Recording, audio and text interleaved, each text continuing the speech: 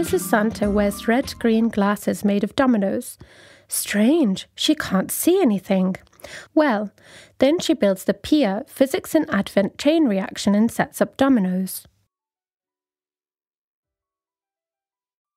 She builds 2 rows of identical dominoes. The rows should be at least 50 centimetres long, preferably longer. In the first row, she places the dominoes 1.5 centimetres apart. In the second row, she places only every second domino so that they are 3 centimetres apart.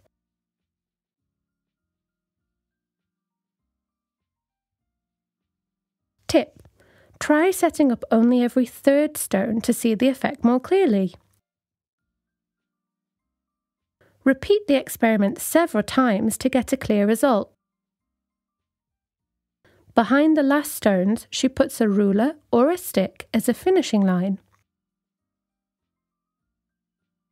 Now, she pushes the 2 starting stones at the same time, for example with a ruler. Which track has completely fallen over first? A. The row with the more densely packed stones falls over faster. B. The row with the less dense stones falls over faster. C. Both rows fall over at the same rate. D. The row with the halved number of stones does not fall over completely, it remains stuck.